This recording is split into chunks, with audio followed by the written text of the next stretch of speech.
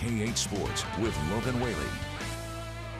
Arkansas State baseball got back in the win column last night. The Red Wolves kept their Sun Belt tournament hopes alive, beating Old Dominion. The Red Wolves are 12th in the Sun Belt, 4 games back from the top 10 with 6 conference games to play. Now, East State had some positives in this series. The Red Wolves pushed across 31 runs. The Monarchs are among the top in the Sun Belt in most offensive categories. Well, A-State held them to 7 runs over the final 2 games. Tommy Raffo and infielder Brayden Caskey talked about the team's momentum entering the last stretch of the season. We'd had some tough breaks. We had a lot of arms go down. We've had a few injuries, but you know, these guys, we come here, work hard every day, just try to, play the game hard, improve every day, and I think we have a lot of confidence going into these next games, and I think we're going to go on a little hot run here.